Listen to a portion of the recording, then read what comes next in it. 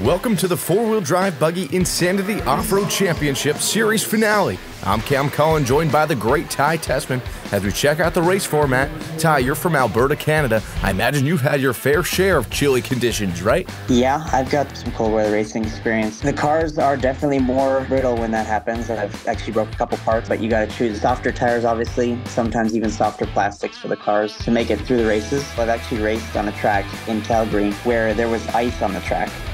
I'm not doing as well as I thought I would do, but that's more because I wasn't prepared. Honestly, I've been here in the past where it was loose dirt. Did not expect it to be as compacted as it was. Also, with this series, since we have no drops, we really couldn't afford to have any mistakes. So that first round really cost me in points. First 2 rounds, I was getting taken out in the first lap. That was always costing me. And the level of competition we have, just can't afford those kind of mistakes. It's hard to come back. The tire game has been the biggest thing, probably. It was warmer when the season started in this championship. Now it's obviously the track's a lot more hard, a lot more cold packed, so tire selection's been a big learning curve. It's been a lot of fun. Haven't been too consistent. That's when I need to dial in. I actually have some more worn out tires that seem to be working pretty good because it's almost like you want slicks if there's no debris on the track. I'm saucing them and making sure the tires are hot, using the tire warmers and everything else, making sure the tires are super hot before I get on track.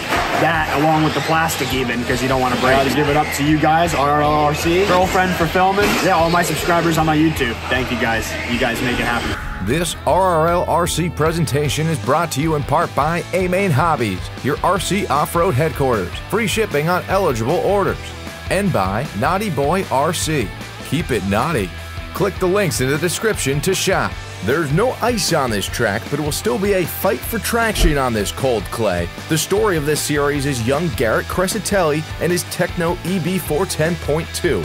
In a field of nearly 20 racers, Crescitelli's been top qualifier in all 4 rounds, and he'll look to put an exclamation mark on the series now. Ooh, but a rough start for Crescitelli. He rolled it around turn 1, Bonhomme to first. As these cars get sorted out, we're joined now by Ty Tessman, the 2014 IFMAR 1/8 World Champion in Italy.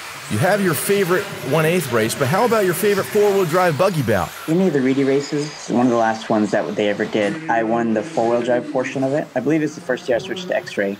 I won the 4-wheel drive half. That was probably the best time I had in 4-wheel drive. To be honest, the 8-scale Nitro is probably my favorite class, and obviously winning the Worlds was one of the peak moments in that. Definitely 4-wheel drive, a separate discipline, especially when the grip is high. It's probably the hardest car to drive that I've ever driven on like a glued surface because everything is so fast and so direct that in the right conditions, I would say 4-wheel drive buggy is one of the hardest cars to drive. I agree with you there. As we watch Bonhomme and Crescitelli, these guys are chasing like they're on the last lap. As we're only 1 minute down, the top 2 really starting to separate amongst themselves. Post now to 3rd. I had a hard spill, fell all the way back down to 7th place. As we get a glimpse of Manila lap traffic, that will throw off the race line of Crescitelli. He got it wrong over the double, but he'll make up that time in no time, already right back on the back bumper of Bonhomme. You heard Bonhomme at the top of the show citing his disappointment with this 4-wheel drive buggy class, but he's looking to shake off the inconsistency now, but that won't help. Crescitelli tied up Bonhomme down the back stretch. No harm, no foul though, they race on. That's a tough racing incident there. That's kind of a drag race and tried to turn back in, but they got the worst of it. Crescitelli will go back to the drawing board in second. His crew chief, his dad, Bob, has to be really proud of the sportsmanship there. The dads are huge. My dad was a huge part of my career. He's always there to help me gain speed, motivate me. He's obviously a big guy. He does an awesome job with that. And yeah, having a good dad behind you is for sure a huge benefit and an advantage over other people for sure.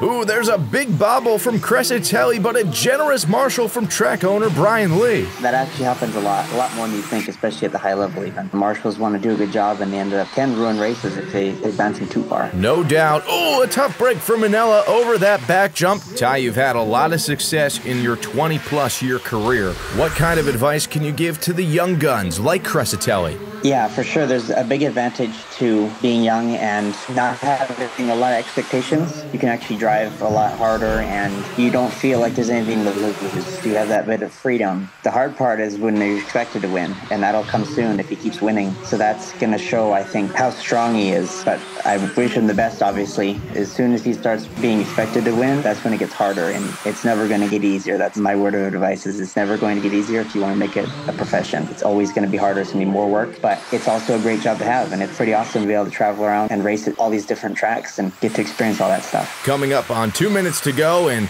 Crescitelli is not giving Bonhomme any room. Two different motors here. Crescitelli rocking the Tekin 5.5 Gen 3, Bonhomme on the 13.5 turn Phantom Helix. Oh, and Crescitelli found something on the bottom. He'll get by Bonhomme for first. It's his first lead of the race. Kirk smacks the side of the old barn. He went for a ride. Crescitelli and Bonhomme unfazed. Let's go back to the overtake, courtesy of lap traffic. I mean, it's a lucky break, and that sometimes happens. The guy that's in the front doesn't always have the best chance of getting through, and when you're going through traffic, it's happened quite a bit, actually. Here comes Crescitelli trying to hold on to that one spot with about 120 left to go in this race. Wear and tear starting to set in. How did you stay sharp during your long race days, Ty? Definitely not easy. Eating properly is a big thing. I'll have a banana or something before the main to try and keep from cramping up. The long days are just tough. Trying to get used to it a little bit, but it's tough on everybody, and I think you can see that in the later races.